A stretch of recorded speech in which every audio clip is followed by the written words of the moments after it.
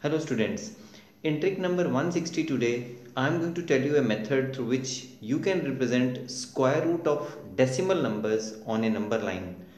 Now this method finds application in class 9th mathematics syllabus and also in subsequent classes wherein you require the knowledge of these irrational numbers and understanding of where these irrational numbers lie on a number line.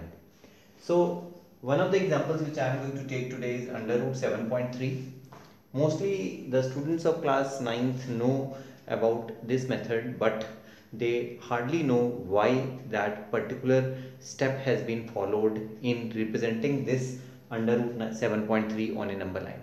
So here I go. Now first of all, whenever you have to represent a decimal number, the square root of a decimal number on a number line, you draw a line which is in length equal to that of this given number. So this is the given line. Say I'll label this as AD.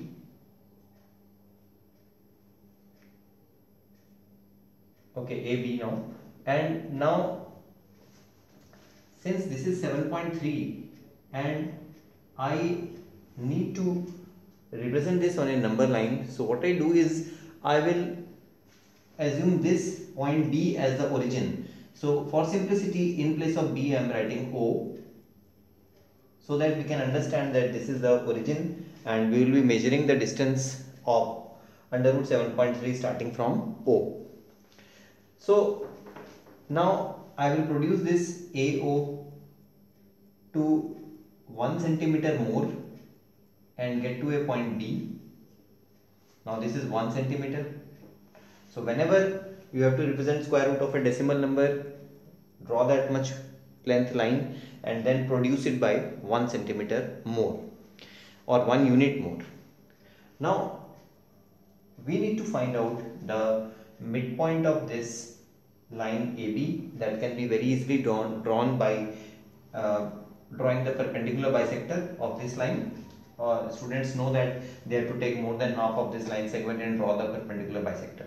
So I am not drawing the perpendicular bisector, I am just marking the midpoint of this line. Say this midpoint is M. Now M is the midpoint of the entire line AB, that is 8.3 centimeter line AB. Now with MS center and MA or MB as radius, both are equal, obviously this is the midpoint, I will draw a semicircle. Now this semicircle will be drawn like this.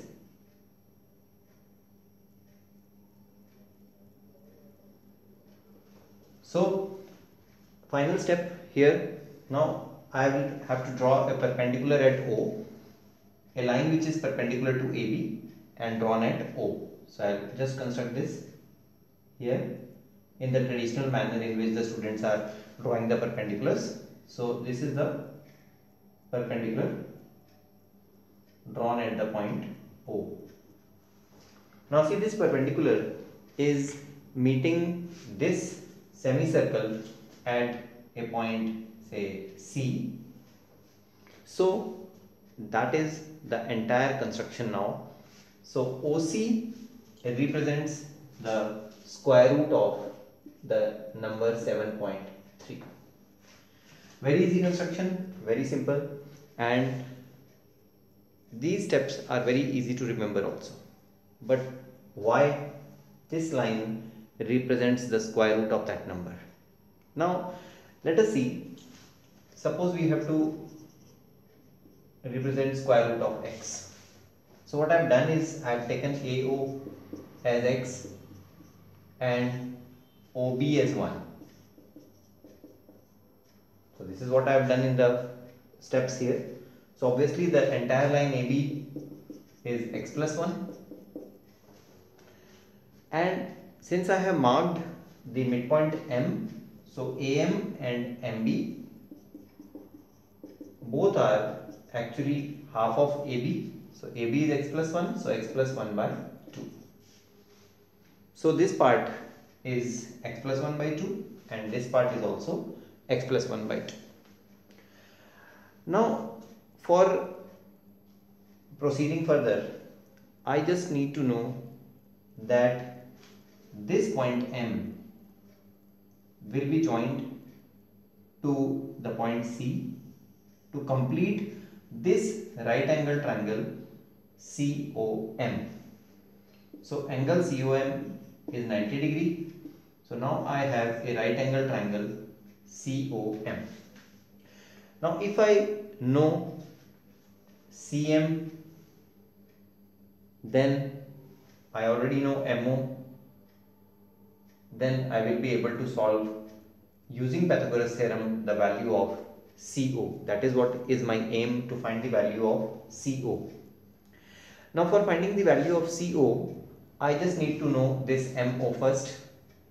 So for finding MO, what I do is I will write MO as, see, if I take MB and subtract OB from this, I will be left with MO. So MO can be found out by subtracting OB from MB. And what is MB? I have already written here MB, x plus 1 upon 2 minus OB is 1 unit. So if you take LCM, this will become x minus 1 by 2. Now see, MO is x minus 1 by 2. So one of my aims is already solved.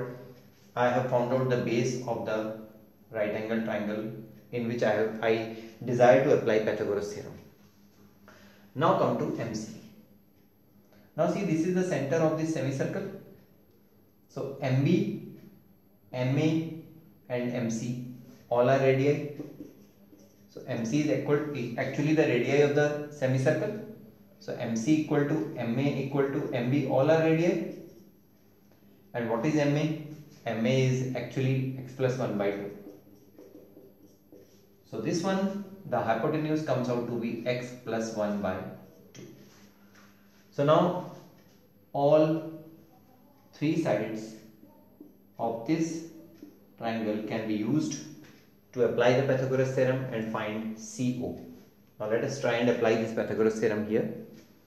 I have CO square as CM square minus OM square. So if I substitute the values here, CM is x plus 1 by 2, so x plus 1 by 2 whole square, and OM is x minus 1 by 2, so x minus 1 by 2 whole square. You can apply a square minus b square here, or you can solve it using the traditional method. The value of this will come out to be x. Just simplify this. Using a square minus b square, we will get x. So CO square comes out to be x. That implies CO is actually root x, which was our question. So value of CO is root x. This is the justification behind the representation of any square root of a decimal number on the number line. And if you want to represent this actually on a number line, then you can produce this to form a number line, and then with OS center and OC as radius, this is the value of root x. I can just draw an arc and bring it on the number line like this. So this value will correspond to square root of 7.3 on the number line.